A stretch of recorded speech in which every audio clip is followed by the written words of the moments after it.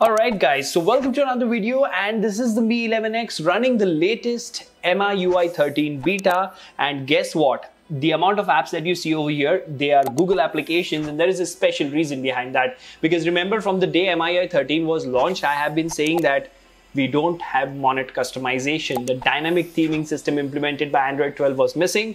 Well, guess what? It is here, and that is what we're going to talk about in today's short video. So before we get into the details, well, if you haven't already, please subscribe and hit the notification bell icon, because it doesn't cost you anything and it really motivates us to make amazing content like this. If you think you like chatting with like-minded people, join us on Telegram. We have more than 1700 members over there. You can follow us on Instagram, Twitter and Facebook. And last but not the least, if you think the hard work is worth the effort, please click on the join button and support the channel. Now, without further ado, hello awesome people. Welcome to PhoneOps. My name is Kailash.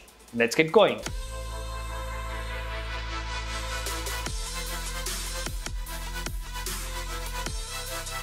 So we will talk about the dynamic theming system, but this is not a video only about that. We also have some things to talk about the latest beta. So if you go to my device and you go to all specifications, you will see that this is of course Android version 12. Who would have guessed that, right?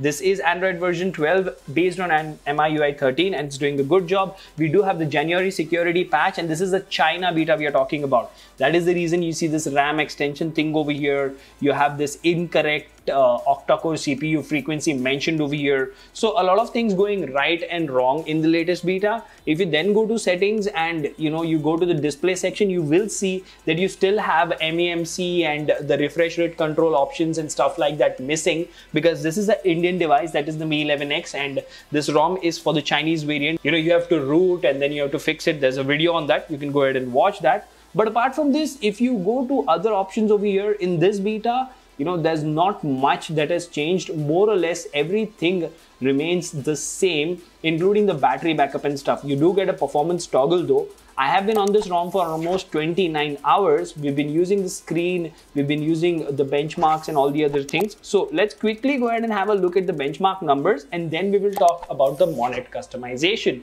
So first things first, let's talk about the CPU throttle test.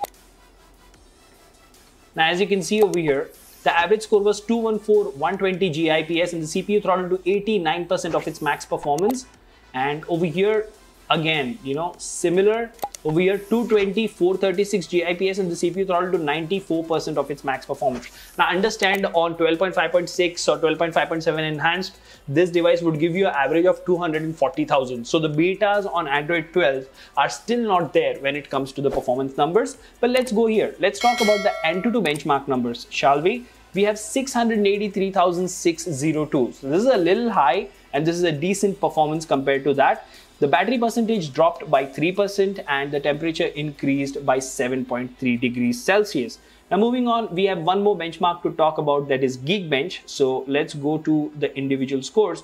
991 single core, 3321 multi-core. So these are good scores as far as benchmarks are concerned, but understand, without root, I'm not able to use 120 Hz. I really hope Xiaomi can fix it in the near future, wherein all the devices globally which have the same hardware technically should be able to utilize all the features. So that aside, the performance is good. MIUI 13 is doing a great job. You do have this app vault to the left. If you pinch and you go to the widgets, you do have your Android 12 widgets doing a great job over here. As you can see, they look really nice. Even if you go to these weather widgets, they are looking really neat. So MIUI 13 as a whole is doing a great job, but Xiaomi needs to figure out a way to allow us global users to get the maximum out of their latest betas. Now, let's talk about the elephant in the room, Material U. So earlier what used to happen is, in Monet UI, there was no implementation from Xiaomi's end. So for example, if I were to select a pink wallpaper, so select set both, and if I checked anything, any MIUI system application, you will see I don't have any customization. It's just plain white. But they have started giving you that customization by apps like these. As you can see, there you go. So you have a complete pink background because the wallpaper is pink, as you can see over here. Moving on, Gmail, pink accents over here as well. And calculator, you can see this pink theming system going on. Clock, you have this pink theming system. Now let's quickly go ahead and change the wallpaper over here. Say, let's go back to green, right? Let's set on both. And let's see here. Clock, green, calculator green. Now trust me, it might not be a really big thing for you guys, for a lot of you, but Monet customization coming to MIUI betas is a good thing, because the moment they start implementing it to their system applications, dialer, the other things like security and all those things, it will make the whole UI look much better. It will give you the fresh feel of Android 12, and that is what I've been rooting for since the time Android 12 was released for, you know, multiple devices, and then these skins had adopted that. So all in all, right direction is what Xiaomi is going in. The latest beta doesn't have any major changes but does have decent performance. Let me know in the comment section what do you think about that video.